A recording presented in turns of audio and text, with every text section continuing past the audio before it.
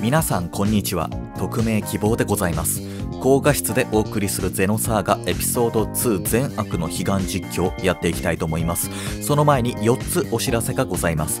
1、ゲームをクリアするまで先に全部収録済みです。2、ネタバレ防止のためコメントは見ておりません。ご了承ください。3、収録自体が1年以上前の可能性もあります。4、そんなに上手くないです。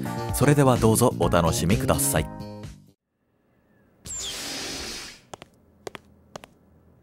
主任、今時間ありますよね。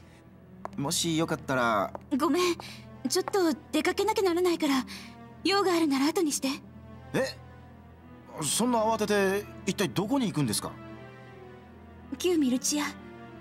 そうですか、ロマンチックな場所ですね。ってミルチア？ちょっと主任、気は確かですか？外の状況分かってます？限界令が出てるんですよ。戦争が始まるんですよ。第一移動手段はどうするんですか？この非常事態に UMN 管理局が転移を許可するわけないですよ。大丈夫、心当たりがあるわ。この諸港にケビン先輩がコスモスと同時期に開発していた航中機があるの。あれを使えば UMN を介さずにハイパースペース航行が可能だわ。ああ、確かに。って何言ってるんですか？あれはベクターでも WA ランクの機密じゃないですか。そんな簡単に。私は行くわ。もう決めたの。お願いだから邪魔しないで。もう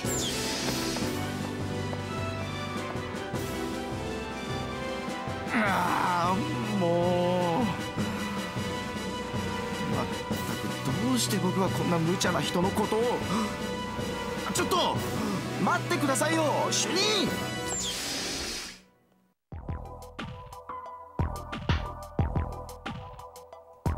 航中機のある場所は確か、アレン君がドンって突き飛ばされた時すごく悲しかった。そして相変わらず乗りツッコミキレッキレだね、アレン君は。航中機のある場所は多分機密、WA ランクの機密ってことはエレベーターの修理していたところの先だね。機密扱いの機器や情報があるなんたらかんたらうんたらって言ってたから、あっちに行きゃいいんだね。じゃあ一旦セーブ入れよう。いろいろムービー入ったからね。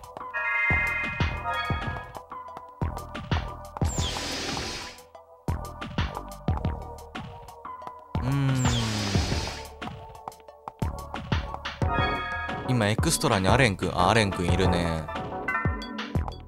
ちゃんとついてきてるね。ここどうやって抜けるんだろう。ガード用のレアリエンがいるよ。あれ多分戦闘用レアリエンかなんかだよ。ビット寝てる。はい、失礼します。無能め。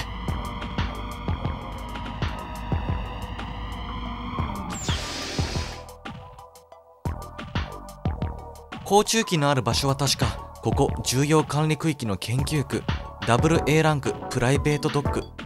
知っての通りセキュリティのレベルはかなりのものよ。今は深夜だからガードマシンがうようよしているはず。アレン君、覚悟を決めていくわよ。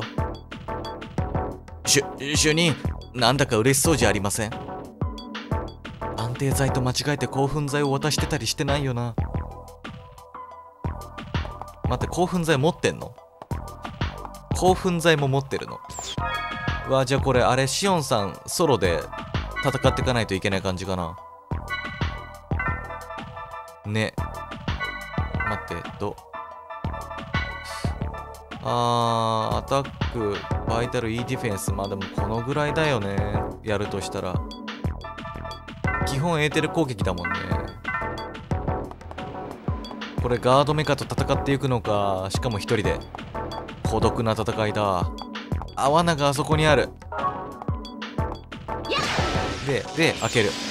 ほら、そういうことだよ。ほら、やけどじゃ済まないわよ。ブーストボーナス、フレネル、エミッシブ。じゃあアナライズしていこう。まずはアナライズからいこうね。ちょっと前作で学んだよ。アナライズは必要だよ。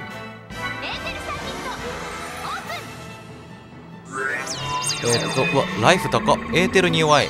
雷。じゃあちょうどシオンさんの丸弱点だね。ビームと雷だからシオンさん丸連続でもちょうどいいね。はい。で、もう一回アナライズ。こっち。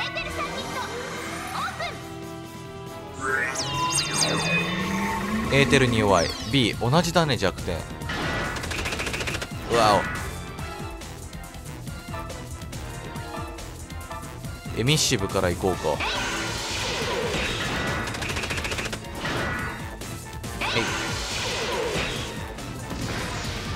お、でも意外といけるぞこれ。ちょうど弱点だからいけるぞ。もう一回。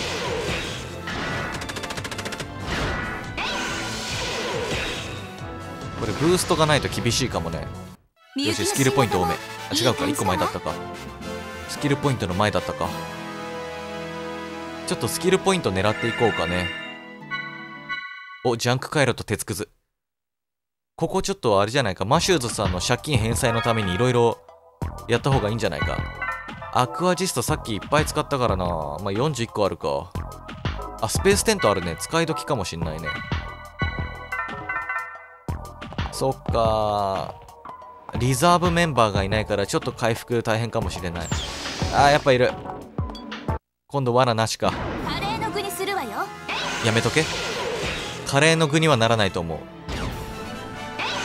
えいえい。よし、勝った。行動が単純。楽勝やっぱブーストは戦闘持ち越しだね。いいねいいね。でまたスキルポイントのスロット狙わないで倒しちゃったから、次こそはちゃんとやっていこう。ついつい丸をね連打してしまう。あ、罠がある。行くよ。お、なんか拾えるぞ。アクアジスト S。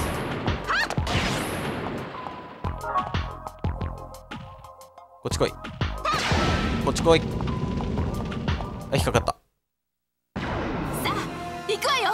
えい。ブースト、スキルで、あと一発で倒せるのでストックで、ブーストの次にスキルが来るからここだ。えい。よし、みゆきの新型もいい感じだわ。これでいいんだよね。あ、奥もらえてるね。ちょっとメディカオールをね取りたい私は。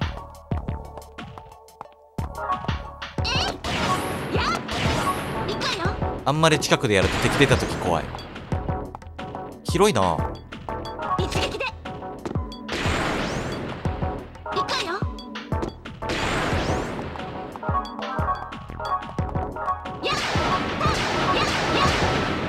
ああ。お、いいね。あ、メモリーキューブ。なんかいっぱい壊せるのあるね。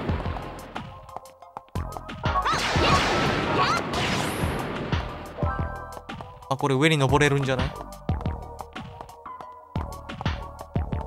ここは入れないっぽいな。あ、入れた。なんだろう。あ、すっごい部屋がある。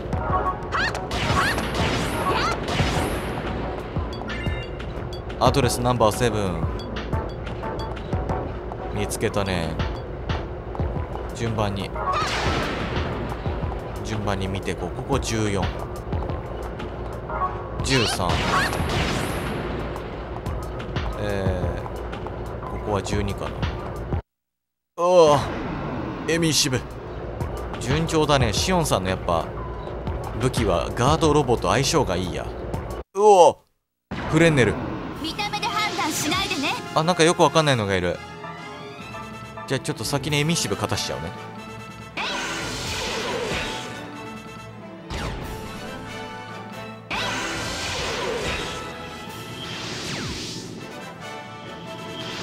あー、スキルの順番取れなかった。じゃあアナライズやっとこうか。スキルの時に倒したいので、ちょっと来てない時はね別のことやろう。レイリー、エーテルに弱い。 B 雷突。じゃあジュニアさんの10でもいいか。あ、でもエーテルに弱いだからやっぱシオンさんだね。で、ブーストの次にスキルが来る。あ、またやっちまった。ストック。すっごいセリフ言ってくるな、相手。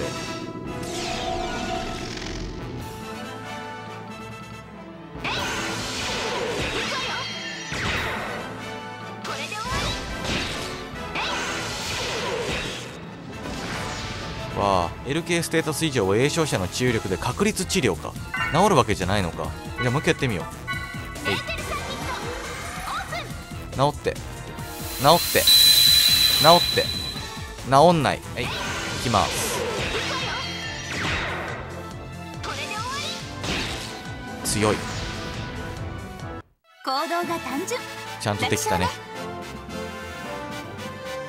確率治療は厳しいな。ジャンク回路は売るものだね。売っとこう。借金返してあげよう。メディカでスキルをね、ちょっとやろうか。レベル2のね、どれだっけ。メディカスオールは C かな。 C だね。はい。あとは覚えときたいのここかな。で、メディカオール、これ。よし、メディカオール覚えた。だいぶ楽になる、戦闘が。見た。で、こっちだよね。あれ、開かない。えい、はい、よーい。次、こっち。上。ここ03か。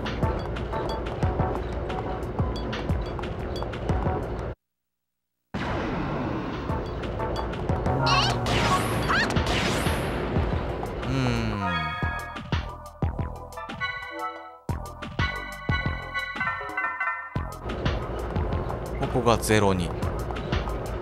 これは何を表してるんだろう。01060812。1007 05。あ、そうか、この数字の部屋がないんだ。ここだって232で、こっちが3で、ここが54がない。235で、多分ここが4だね。235 5 7 10 9 11 8がないね。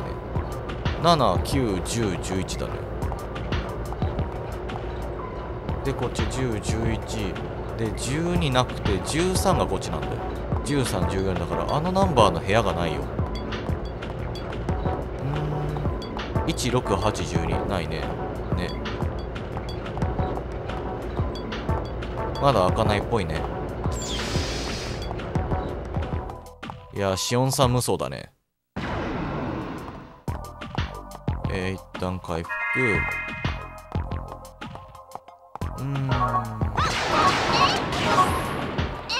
こっち何があるんだろう。なんだ。ここなんだろう。何があんの。でかい。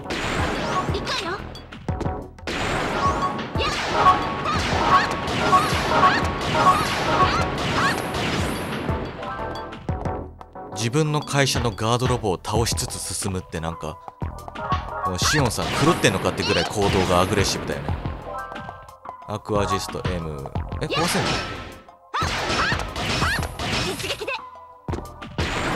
の。壊れた。宝。デコーダー18。何回か攻撃しないと壊れないのも出てきたね。君はなんか違うとこで、あ、一周してきた。これ一周してるだけだね。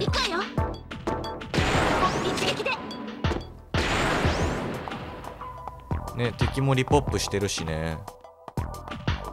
まあ、鉄くずをね、手に入れるために倒していきましょう。はい、こっちこっち。さて、このエレベーターって動かないのかな。なんか上に行きたいんだけどね。保管区。研究区への連絡通路は H の部屋にあります。でも H の部屋開かないんだよ。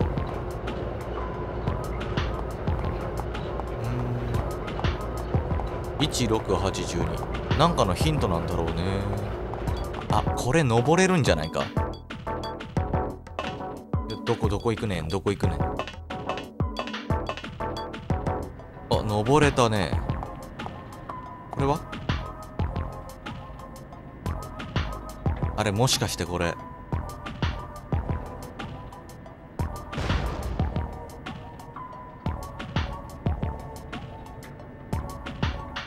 オッケー、取り行こう取り行こう。何が落ちたかな。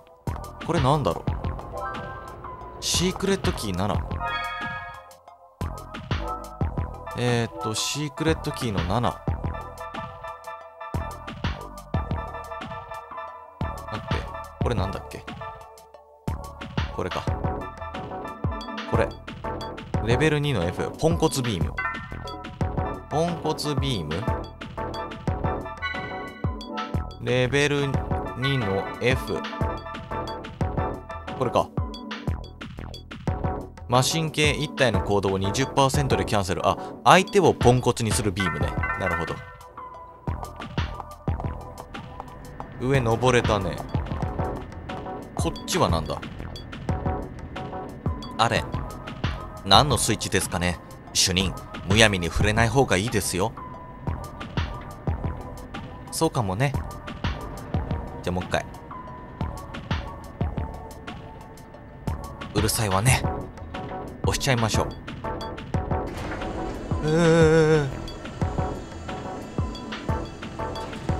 何？あ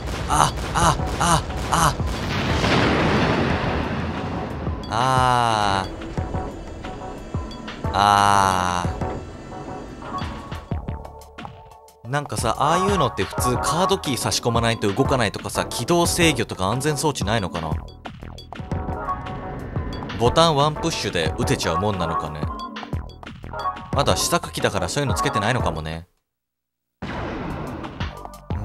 新しく出たこの扉入ろうかね。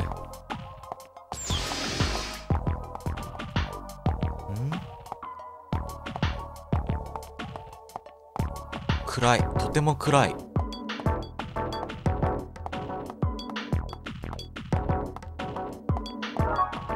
えい。おお、傾いた。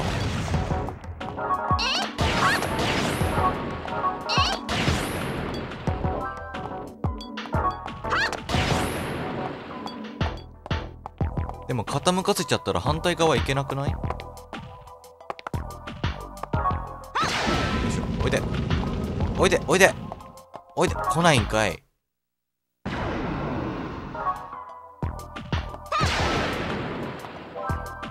お、スペーステント2個。あ、これで向こうの部屋入って戻ったら治ってるやつだね。誰だか知らないけど毎回オブジェクトをね、置き直してくれる人。オブジェクト置き直しおじさんがいるよ。なんかミルチアデパートみたい。昔あった。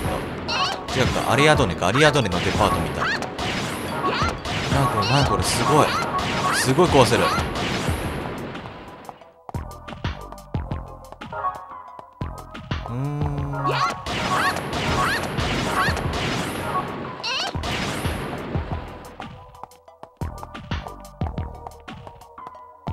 はいはいはいはいはいは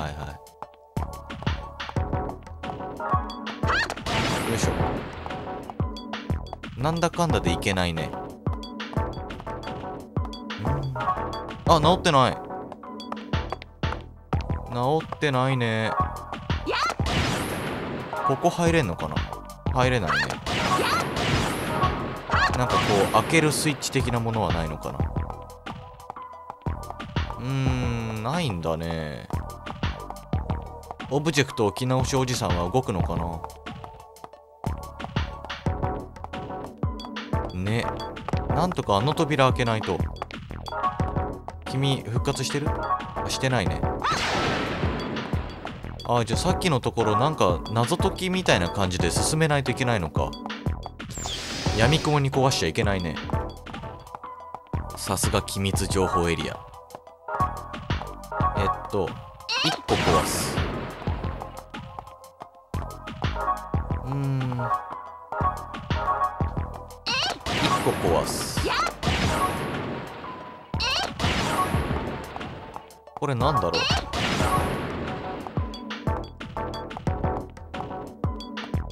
あ、はしごがある。今気づいた。はしごがある。はしご見にくいな。もう全部壊してこう。だったらもう全部壊してこう。下まで降りたらこっちのもんだよ。すごいコントローラーブルブルしてる。日頃のね鬱憤を晴らすんだよシオンさん。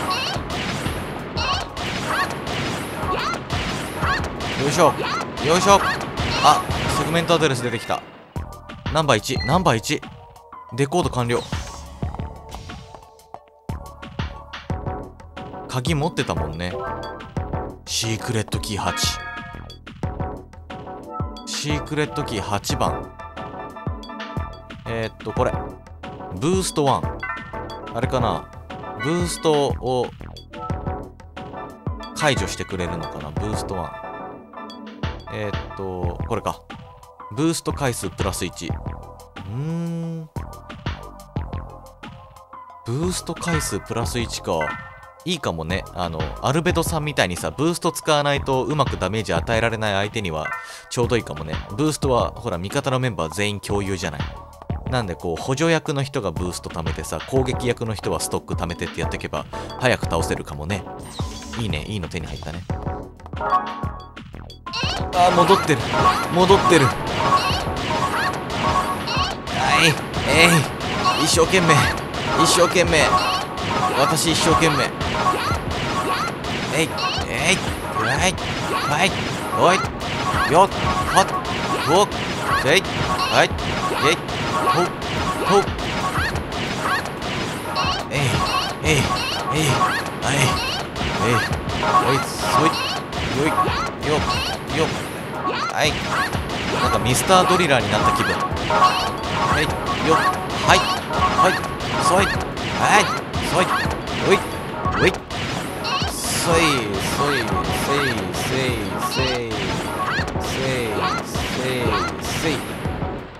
よーし片付いたぜ。これはブロックをリセット。いいえあどういうことどういうこと。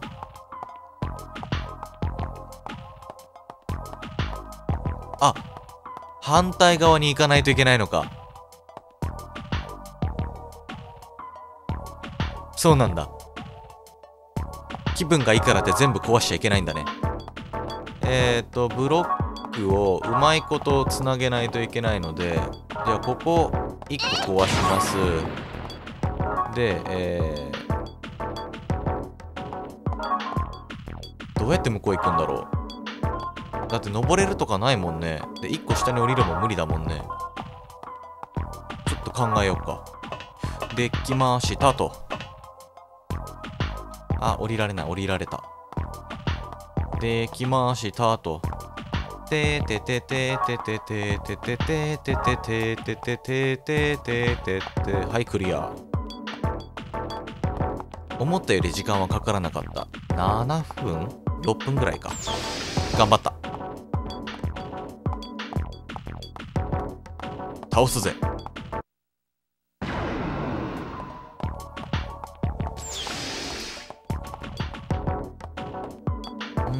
あ、これで上に登れたのか。エレベーター起動とかできないかな。この端末は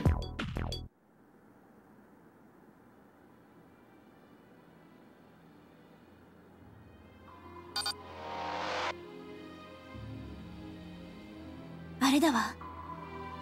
そのようですね。でもどうやって乗り込むんです？本動画はご覧の素材を利用して作成しております。イラスト素材はイラスト屋様。フォント素材はよく飛ばない鳥様。音声素材はオトロジック様よりお借りしております。ご覧の皆様もぜひ一度お立ち寄りいただけますようよろしくお願い申し上げます。それではご視聴ありがとうございました。失礼いたします。